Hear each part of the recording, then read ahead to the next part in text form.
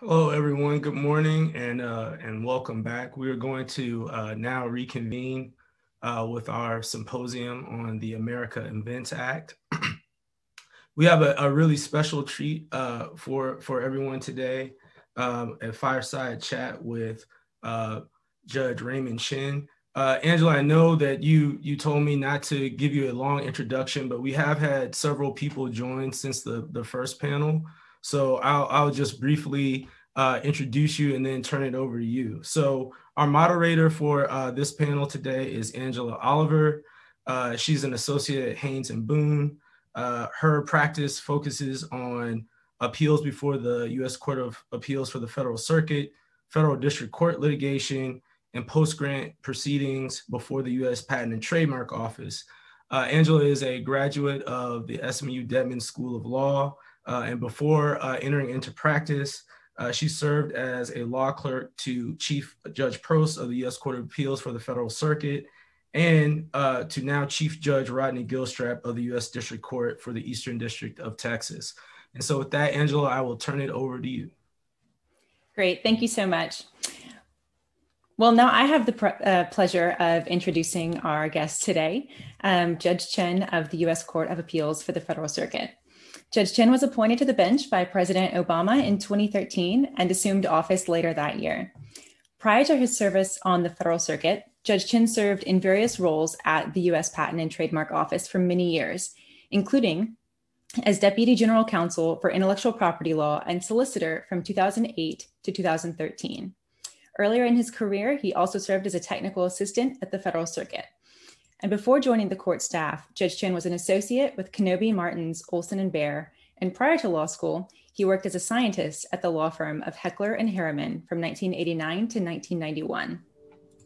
Judge Chen received his JD from the New York University School of Law in 1994 and his BS in electrical engineering from the University of California, Los Angeles in 1990.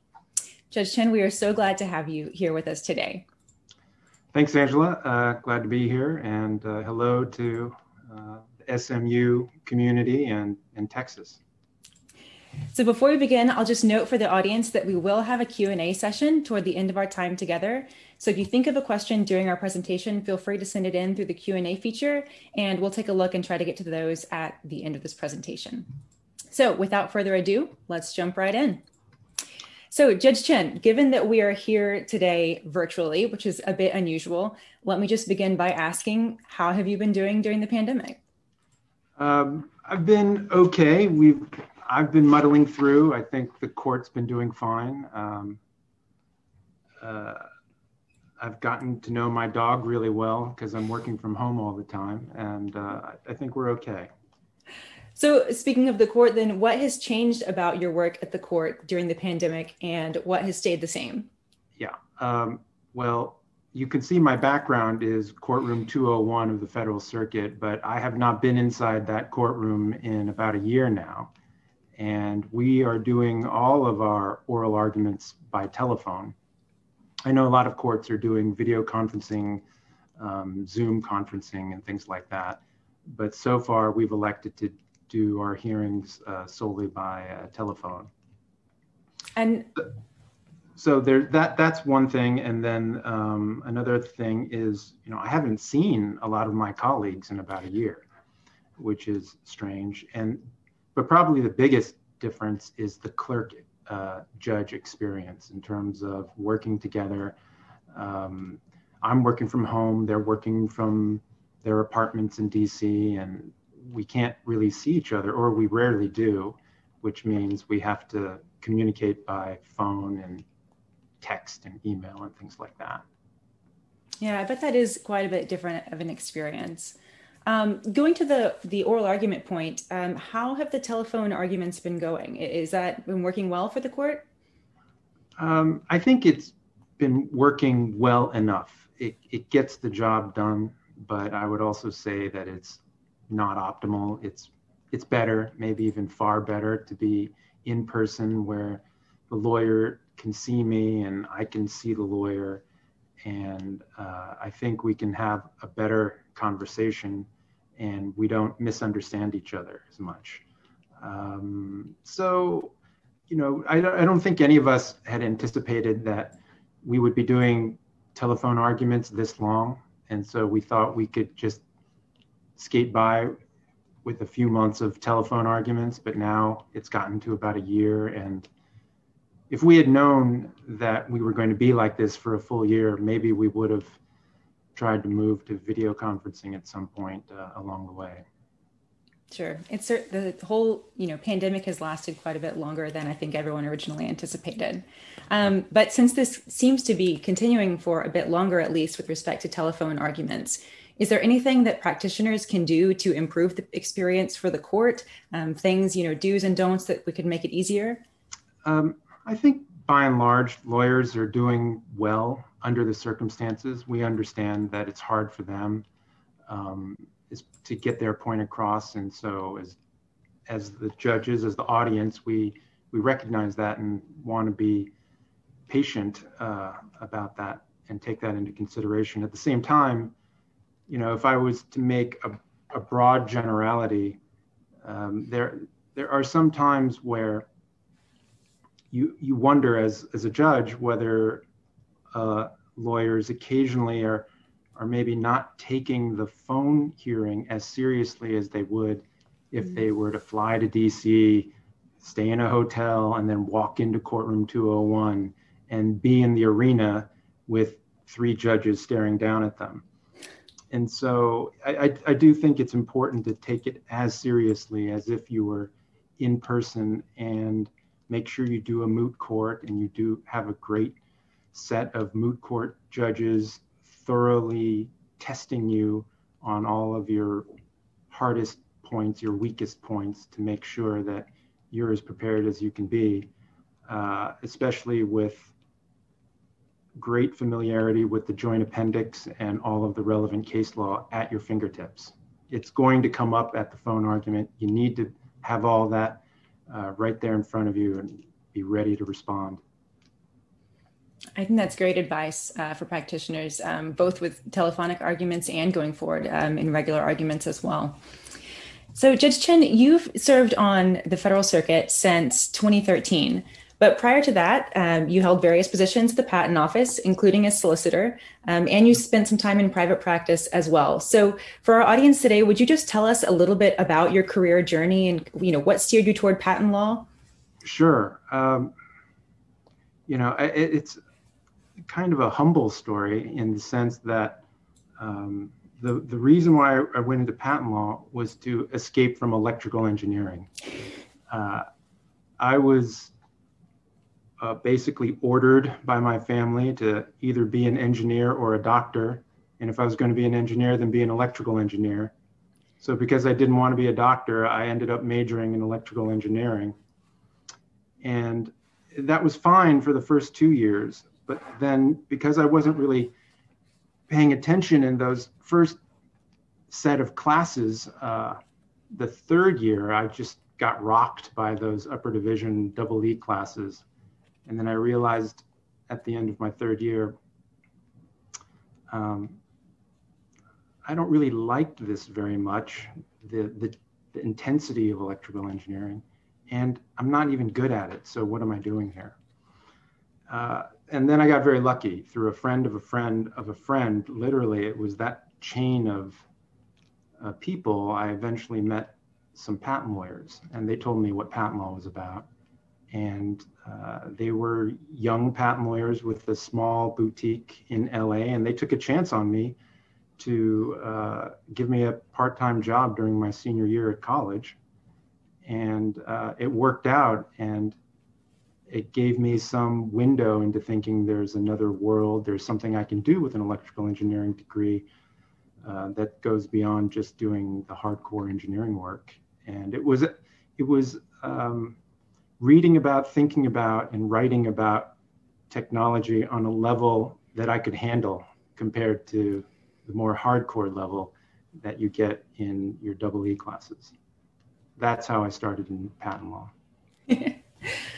Wow, so that's a great story. And you've had such a long and distinguished career in patent law since then, including kind of during this transition period with the America Invents Act, which of course is the topic of the day for today's symposium. So of course, the AIA was signed into law in September of 2011, and it's widely considered the most sweeping reform to the patent system since at least the Patent Act of 1952.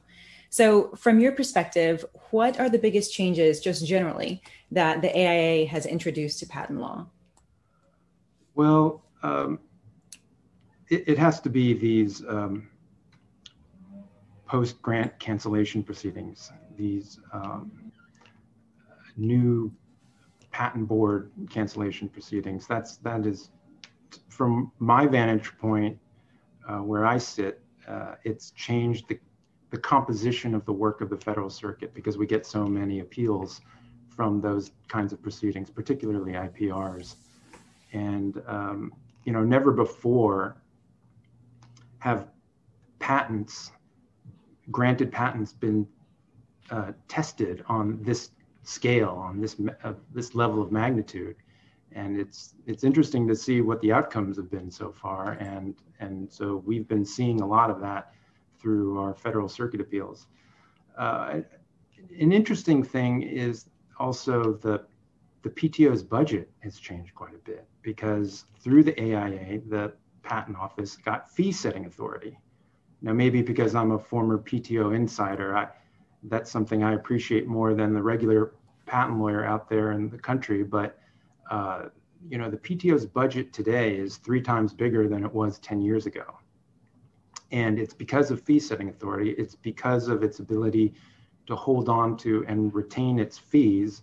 And it's allowed the agency to do a lot more things than it could before when it was hampered in, say, the 80s, 90s, and so on. And so they've at least reduced pendency, which is a really great thing for the Patent Office. And then there's a new Section 102, I understand, which we haven't really seen yet over where I am, but one day I'm going to have to learn that new Section 102. And every time I look at it, it looks very scary. And if I was in law school right now, I don't even know what professors do. Do they teach the old 102 and the new 102? I mean, if I was a law student doing that, that would probably break my brain trying to remember the new 102 and the old 102. But I guess if you're going to be a functioning patent lawyer right now, you need to know both. Yeah, I think that's right. And I think that's happening with the patent bar too. People taking the patent bar are expected to learn both and be able to apply both. So it's, still a transition period.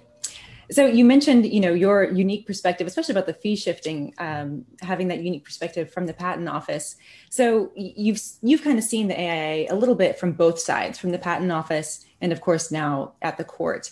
So let's speak for a minute just about your experience at the Patent Office.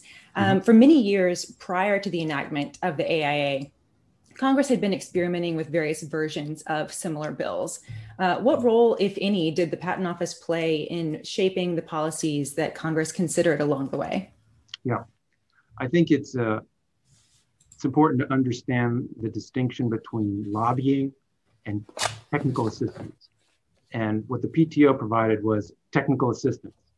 It did not do lobbying. So that's at least officially. But I think the PTO was pretty important in the shaping of the AIA, particularly with, for example, these new patent board cancellation proceedings. Teaching Congress and congressional staffers about how to set up the framework and how to avoid difficult problems.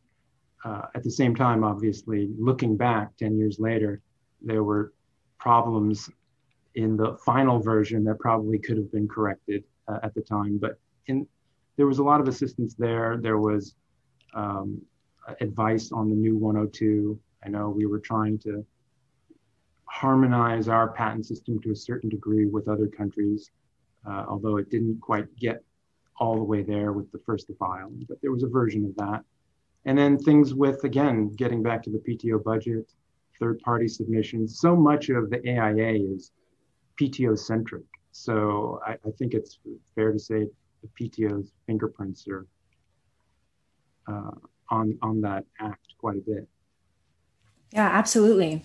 Well, one other change that the AIA brought about with respect to the Patent Office was the establishment of the PTO's regional offices, which resulted in the establishment of offices in Detroit and Denver and Dallas and Silicon Valley. Certainly, SMU Law School and Dallas itself has benefited from having the PTO just a stone's throw away. And in fact, we'll hear from Hope Shmabuku, the regional director of that office, later today. But from your view in the solicitor's office at the Patent Office, how did the PTO's expansion to this nationwide presence impact the PTO? Yeah, I think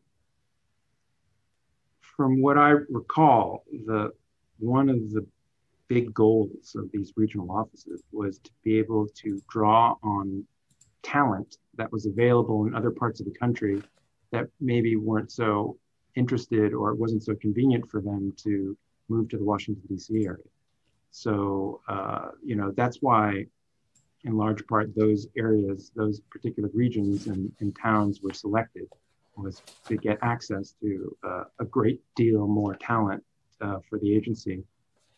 Another great thing about these regional offices is I really can see that it has improved outreach in terms of really informing the public in those particular areas about the patent system and the importance of innovation, and then protecting your innovation in terms of starting up companies and things like that. And hopefully just getting people more excited about investing in research and development and then innovating, whether you're a medium-sized company or an individual person working out of your garage. Yeah, absolutely. I think it also has had the effect of increasing outreach. I think there's just a much bigger awareness of what the Patent Office does nationwide now. So another major change brought about from the AIA, of course, was the creation of these different types of post-grant proceedings. So we have inter partes review, like you've already discussed a bit, post-grant review, and covered business method review. So before we shift to your perspective from the Federal Circuit, one last question from the Patent Office perspective. How did the creation of these new types of proceedings affect your work in the solicitor's office at the PTO? And perhaps describe the role of the solicitor as well, just for our students here. Sure. The solicitor's office is, it's like a litigation shop for the PTO. They are the defenders of the PTO in federal court when it comes to any patent or trademark related matter. There's another set of lawyers in the PTO that handle contract disputes or HR disputes and things like of that nature. But when it comes to patents and trademarks, when it comes to defending the patent board and trademark board decisions at the Federal Circuit, this is where the solicitor's office steps in, and they now come to places like Courtroom 201, where they stand behind that lectern and explain to the best they can why patent board and trademark board decisions should be affirmed. Same thing is any challenges under the APA to regulations, examination guidelines, things like that. Another important thing is the solicitor's office's relationship with the Justice Department, particularly the Solicitor General, when it comes to Supreme Court matters in which intellectual property law is at stake. So when I was the solicitor, that meant all of those Section 101 cases, Bilski, Mayo, Myriad, Microsoft versus I4I was a blockbuster. That was all about whether the clear and convincing evidence standard for burden of proof for invalidating a patent should stand or should be struck down. So the solicitor's office is the agency's representative to advise and advocate really on behalf of the agency and the patent system for why the Solicitor General's office should take a certain position to push to the Supreme Court. There's a few other things that the solicitor's office does, but those are some important ones. And then as to your question about what has the AIA done with the solicitor's office, the AIA didn't really get going until after I had left and joined the court. But as you can see, the bulk of patent-related cases that the Supreme Court has been hearing for the past 7-8 years have all been about the AIA. Quozo, Oil States, SAS, Thrive. I think next week is Arthrex, the constitutionality of administrative patent judges. So the Supreme Court's taken a real interest in a lot of different aspects of the AIA, and the solicitor's office has had to work very, very, very closely with the Solicitor General's office in developing positions and defending the agency's views on what is the right way to think about all these different aspects of the AIA. So I didn't get that piece of the fun necessarily because I had already come over here. The spin cycle of fun that I got, for better or for worse, related to Section 101. I think that sounds like a lot of fun. I can't imagine being at the PTO at that time. That would have been really interesting. So let's then shift to your current perspective, which is, the view of the AIA kind of from the Federal Circuit. Now that you've been on the bench for quite a few years now, from your perspective, has the AIA changed how patents are litigated in district court? Yes, in the sense that there are fewer being litigated in the district court. And that's because district courts are not unreasonably choosing to stay a lot of litigations to await the outcome of an IPR over at the patent board, given that it very, very well may be that the claims get canceled at the patent board. And so then there would be no need for a judge, a jury, a court to invest all kinds of resources in litigating a patent. Given that it's a relatively short amount of time that one of these patent board proceedings takes. So there have been fewer, there have been more stays, and that means there are more, it feels like there are fewer jury trials because we don't get as many appeals from jury verdicts as, say, we did 5-6 years ago when I first was here as a brand new judge. So the character of appeals from the district court, it seems to have gone down in terms of just raw numbers, as well as probably Section 101 has a lot to do with it too, because we're seeing a lot of Rule 12 dismissals more than before. I see. That's very interesting. So you mentioned the fact that district courts fairly often have stayed cases pending IPR, but how often does the court see cases that directly address the interplay between district court cases that continue and AIA trials, whether that be through issues involving estoppel or the timing of litigation or something else? Yeah, it comes up from time to time. I mean, there are questions of issue preclusion, something that's been finally resolved in one of the parallel proceedings, and whether that final resolution of that issue should apply and carry over to the other proceeding. Obviously, if a patent gets canceled, we've been mooting out a lot of appeals from district court cases. The same thing if a district court invalidity decision goes all the way to final here at the Federal Circuit. Likewise, patent board proceedings get mooted. One of the uncomfortable interactions with these parallel proceedings has been when a district court and a patent board arrive at different claim constructions for the exact same disputed term in their respective proceedings. And then we at the Federal Circuit are placed in this uncomfortable position of possibly concluding that both constructions are right under the different applicable claim construction rubrics that they apply, in the sense that, well, perhaps the district court was correct under a Markman standard at arriving at what's really the most correct and accurate construction in light of all the intrinsic evidence. And yet at the same time, the patent board was perhaps also reasonable to read that claim term a bit more broadly than the district court had. And then you get to this peculiar situation where you, as a judge, you worry that a claim term is getting twisted like a nose of wax, in the sense that it can mean two different things in two different proceedings. And what are the consequences of that? I think the patent board is doing something that's going to help alleviate that problem now that they've shifted over from the broadest reasonable interpretation standard to the so-called Markman standard. And then ideally and hopefully we will be able to avoid these inconsistent kind of results. And maybe, in fact, you'll see more bases for issue preclusion, in fact, now that the claim construction standards are the same. Yeah, so let's talk about claim construction then for a minute.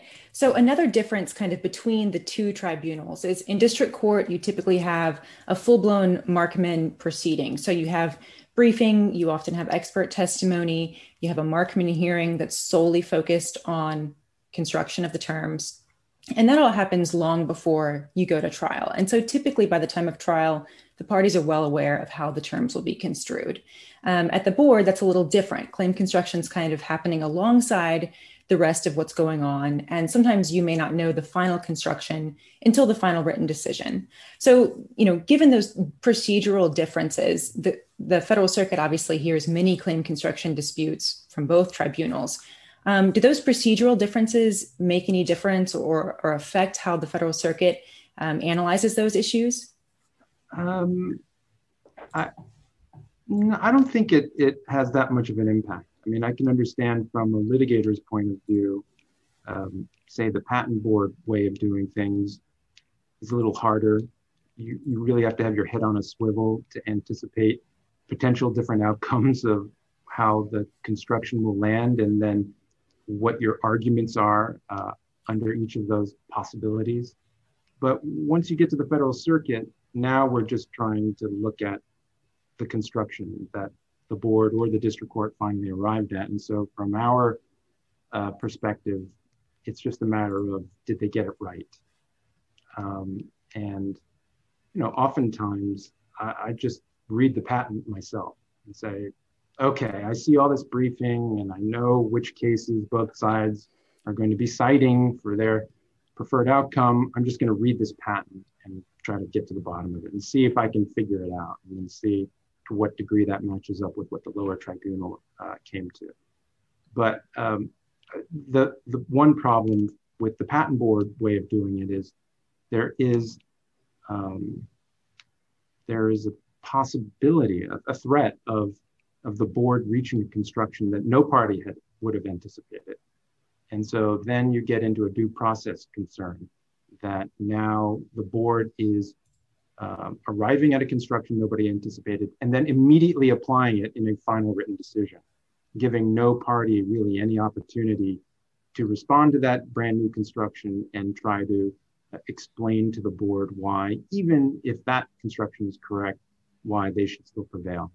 So we've written about that in a few opinions here at the Federal Circuit, letting the board know that they need to be careful and wary and cognizant of that possibility. And so I would think if I was a patent board judge and I was really convinced that a construction that no party had advocated for, I would issue an order saying, this is the claim construction. Now I need supplemental briefing under this construction before reaching the final written decision. I know sometimes the patent board is very, very, very sensitive to completing everything within 12 months, but they do have, an escape hatch under the statute of being able to extend that time out. I'm not sure they've ever used that safety valve before, but I think there are plenty of circumstances where it warrants it. Sure, that's a great point. Just as a reminder about that safety valve, as you call it. Yeah, I don't think it's been used at all. If maybe once or twice, but I'm not sure it's been used at all. So another thing that you mentioned was the way that the AIA has changed the court's caseload. And, I've seen even in some circumstances, the Federal Circuit will hear 4 IPR appeals in one day, which seems like a lot. But how, from your perspective, do these IPR appeals differ from the district court appeals that you see? Well, if we were just to speak about apples to apples in terms of validity determinations that we see at the district court and then at the patent board, I would say we're seeing quality work from both tribunals. We're seeing some, careful, well thought out opinions and providing a lot of reasoning and a lot of exploration of the evidence. But if I were to say that there's a slight tendency of one tribunal over another, I would probably say the patent board maybe devotes itself a little more with the nitty gritty of the prior references that it's working with. And the district courts, they might be a little more comfortable talking about the case law that's relevant, the principles of whether a reference teaches away, or the principles of secondary consideration evidence. And so maybe that's a slight distinction you would see on the margins between the two tribunals. I would also say that,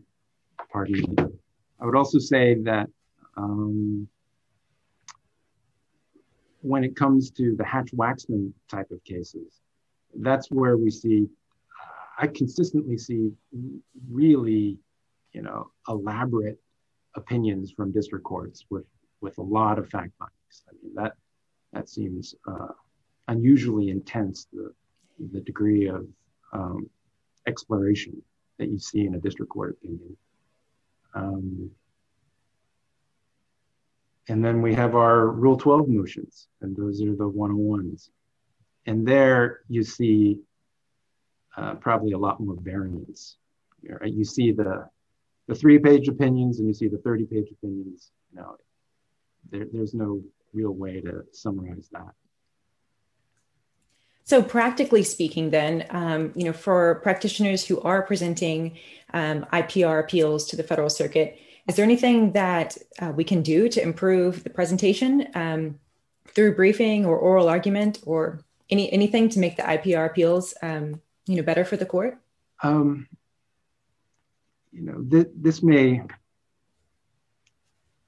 I don't know, I'm not trying to be funny, but you should really win below, because it's hard to flip one of these decisions, because they tend to be fact-bound decisions. And as an appellate court, we really we're bounded by a lot of different principles, and one is standards of review, and we give a good amount of deference to the patent board or district court or juries when it comes to the fact findings that they make. So we're not inclined to overturn those unless there is a very clear mistake on that order. And also, unfortunately, we see lawyers finally figuring out the best theory of their case once they arrive at the Federal Circuit. And now they're making some very interesting arguments after they've concentrated their mind and gone through the entire experience of a patent board proceeding of what are some really strong arguments, but they didn't raise them below. And so then it's very hard to ask us to reverse the patent board for some argument that the patent board never confronted because we never raised it to them. So, these are obvious things, but at the same time, these things occur enough times in terms of the kinds of arguments we see that I think it's worth reminding people.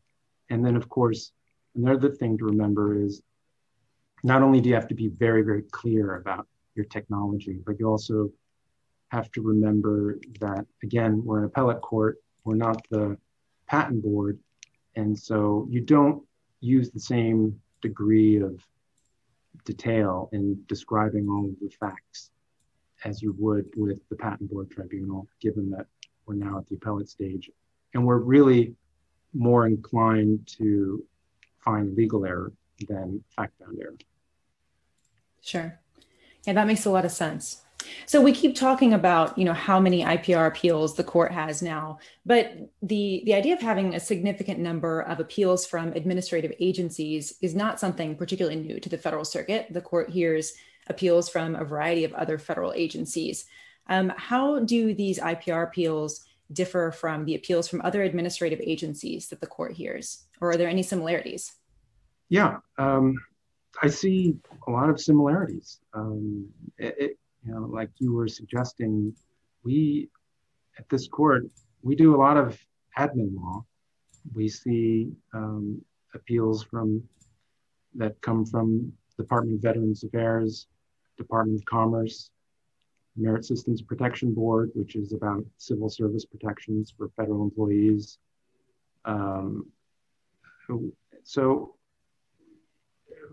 Government contract disputes from Defense Department, and so we have to know those government procurement regulations pretty well.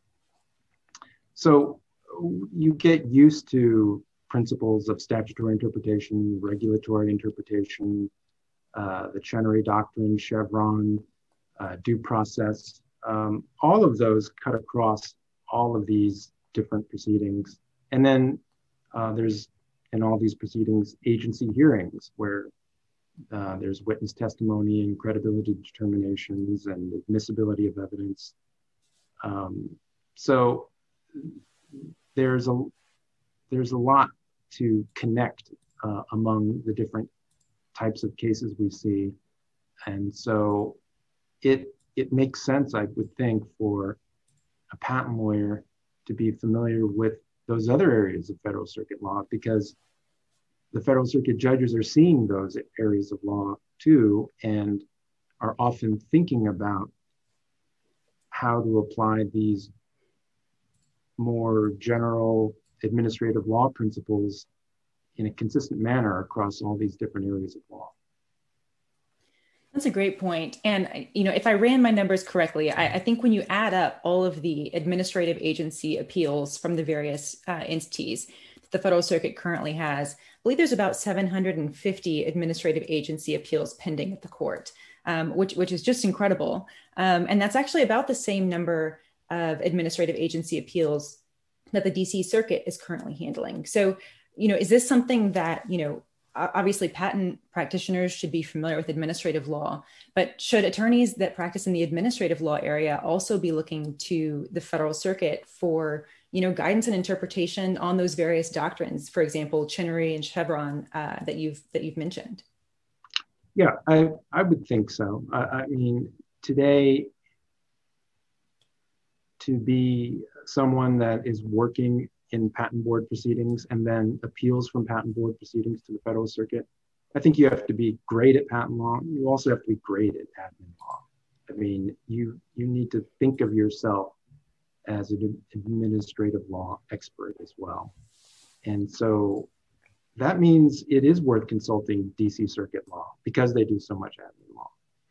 And, I can imagine that lawyers that are working over the DC Circuit, they not only does the DC Circuit have a very well-developed body of law, but then there's this sister circuit in town, us, the Federal Circuit, that's also generating our share of opinions that are admin law based.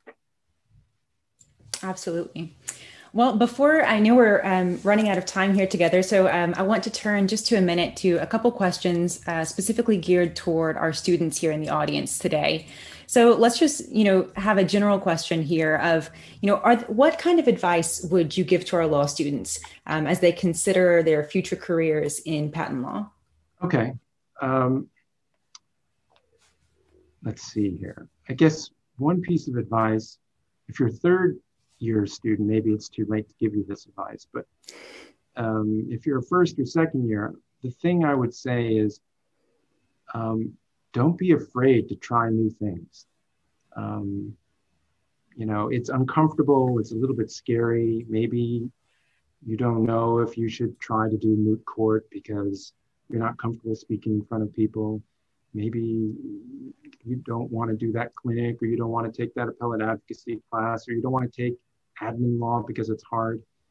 And my advice to you is, as you go out into the real world and you're going to be a young lawyer, you're going to be regularly doing things that you've never done before. And so it's actually helpful, I think, while you're in law school to start trying things out that make you uncomfortable, and then stretch yourself. And then you see, oh, you are able to do this. And so you're already on your way of getting used to and getting comfortable with being uncomfortable and trying new things. And in doing so, I think this is what happened to me, not in law school, but after law school. You gain more self-confidence in yourself. And you think, okay, I might be younger than a lot of the other lawyers in the room, but I have my own abilities, and I've already stress tested myself in a few ways. And this might be a new situation for me, but I'm pretty sure I can get through it just like I got through those other situations while I was in law school. So that's what I would do. I would think of law school like a laboratory for your mind, where you're just experimenting with different things, trying new things out. And so therefore, don't be afraid and don't be hesitant to jump right in and stretch and exercise your mind and develop that mind muscle is what I would say. I think that's great advice. So hopefully all of our law students listening will follow that advice as they continue throughout law school. Let's wrap up with just a couple questions that have come in from our audience. So one question is kind of a two-part question. How does it feel, Judge Chen, to be one of the newest judges after nearly a decade on the court? And what is the impact, good or bad, of not having any new appointees to the court for about 5 years? Yeah. I would say for the first couple of years here, I did not feel comfortable here because I was still relatively young. I was in my 40s when I joined the court, and I literally grew up in this career appearing in front of these judges. I was in the solicitor's office for 15 years. So and then I was a technical assistant on staff here at the Federal Circuit before that. So I'd always looked to these judges like they were the golden gods of patent law. And now they wanted me to think of them as a co-equal. And actually, psychologically, that was really hard for the first year or two. And I did not want to call Judge Lori Allen. I did not want to call Judge Newman Polly. That made me sick to my stomach to even think about doing that. So it was an adjustment for sure to no longer look at them as above me and try to figure out a way to be comfortable with seeing them see me as a co-equal of them. So that took a little bit of time, but now I'm pretty much over it. If I want to disagree with them, I disagree with them. And as for the stability of the court, I don't think that's a bad thing. I think that's a good thing. I personally really like everybody here at the court and the current composition of the court. And so for me, if the court stayed like this for another decade, that would be fine by me. So I'm not really hunting to get any new members of the court, nor am I hunting to see anybody leave the court, if that answers the question. Sure, sure. And we'll just take one last question that's come in. So you touched a bit on this earlier, but is there anything you see occasionally from advocates in briefing or oral argument that you would particularly encourage or discourage?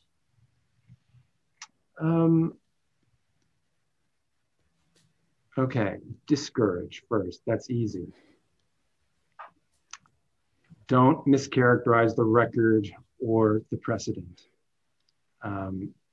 We will find you. And then when we find you, we'll be very disappointed.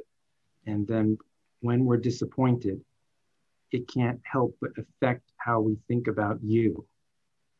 And hopefully it doesn't affect how much we think about your client's case, but it definitely affects how we think about you. And I can't help it. I have a long memory. And so you don't need to do that to yourself. So rule number one, don't debase yourself with your briefs or your oral argumentation in front of us. Things that are great to do, you know, sometimes I think it's worth being creative with your legal research to the extent that you can consider other bodies of law that are related and may then say, well, we can analogize some of those principles over there. You know, I mean, I don't know if it would work, but in copyright law, they have a dichotomy between idea and expression. And I always wondered to myself, is that idea expression dichotomy relevant at all to how we should think about the abstract idea exception? And whether something is merely an abstract idea or a practical application of an abstract idea.